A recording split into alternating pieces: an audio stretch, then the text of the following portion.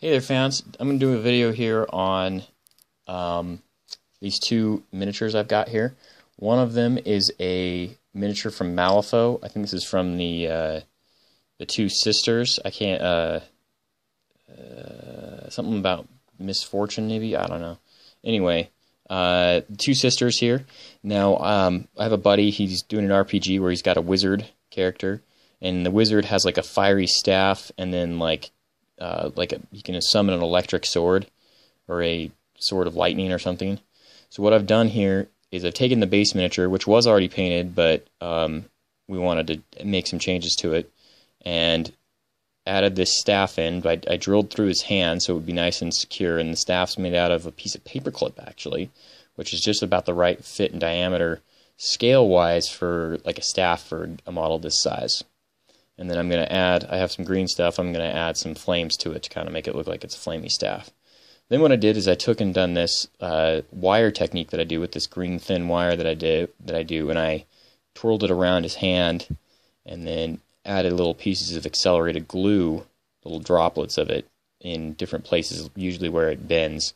And so that the effect can be is when it's painted up, it'll look like this kind of cool lightning in motion look to it. So that's one modification. Then the other one is I've got this model called, I think this is called a Sasha. It's a Sasha model. It's you know, I don't know what company it is. I'll have to look that up for you. But anyway, she's supposed to be like an assassin chick, scantily clad, obviously. I put the model together, and there had been like maybe a miscast or something, but the rest of the model was very delicate and really cool looking and stuff.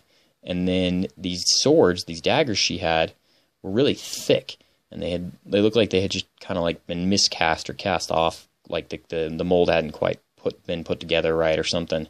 So they were really thick and kind of ugly looking. So what I've decided to do is I'm going to do two blades out of plasticard, and I think I'm going to do some like long curvy blades or something like that, kind of make it look more, I don't know. The long curvy blade just says, you know, sexy. Yeah, anyway, so that's kind of just says sexy to me. So anyway, that's what I'm going to do. I'm going to add her to a base, something kind of cool looking that she looks like she's kind of like posing. Like, this doesn't look like an awkward pose that she's in.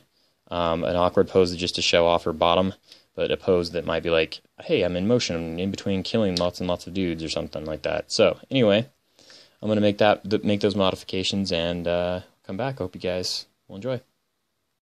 Here's an update on those two miniatures that I was showing you guys. I still haven't been able to figure out. The name's model is Sasha. I can't remember what line it's from. Anyhow, new daggers. Pinned her to the base. So if you can see there's a pin sticking out of the bottom. I pinned her to the bottom of her high heel there. Gave her some different blades here. Just really didn't like the blades that they had, and they were shorter. They're about where the blade starts to curve. That's how long the ones that she had were. I just think that these ones definitely fit the character of the model better. Put it all together, put it on this kind of base. I'm going to put some grit on a couple spots. I've got a pipe sticking off the end here, making it look like there's some, you know, some sort of broken down pipe. Maybe she's on some concrete, you know, fighting across a war zone or something. Anyway, I'm like super excited. I really want to see this model painted up. But anyway, yeah, there you go. That's that Sasha model. Here's that Malifaux model that we were fixing up. I've got the fire on the staff going there. Kind of got it going there at both ends. I thought about putting some on the hand, and then I tried it, and it just didn't turn out. So because of the way that the hand is sitting, I would have even trying to climb the arm didn't really seem like it was too much. So I just went ahead and went with the ends on the model, the ends of the staff there, and that's all set to go as well. So there you go. There's an update on those models. I hope you guys enjoyed that.